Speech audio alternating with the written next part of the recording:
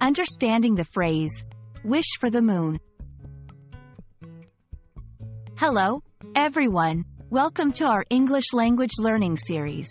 Today, we're diving into a fascinating phrase, wish for the moon.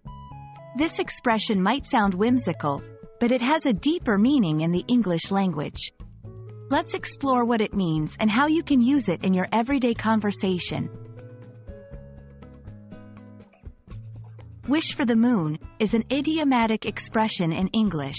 It refers to desiring something that is impossible or extremely unlikely to obtain. This phrase evokes the image of someone wishing to possess the moon, a beautiful yet unreachable object in the sky. We often use it to describe someone who has unrealistic ambitions or dreams. The origin of wish for the moon is not precisely known, but it's believed to date back centuries. The phrase might have originated from old folklore or myths where characters often desired or reached for unattainable things. It echoes the human tendency to long for the unachievable, symbolized by the distant and untouchable moon.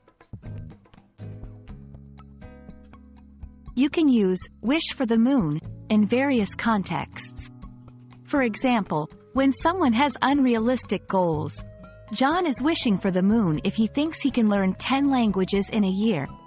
To gently admonish unrealistic desires, I know you want a mansion, but right now, we need to be practical. Let's not wish for the moon. It's a phrase that adds a poetic touch to your language, helping you express the idea of impractical aspirations in a nuanced way. English is rich with phrases of similar meanings. For example, pie in the sky, something that is pleasant to contemplate but is unlikely to be realized. Chasing rainbows, pursuing something that is unrealistic or impossible to achieve. Understanding these phrases can enrich your English vocabulary and help you better express ideas about dreams and realism. Wish for the moon is a beautiful, metaphorical expression that enriches the English language. It reminds us of the balance between our dreams and reality.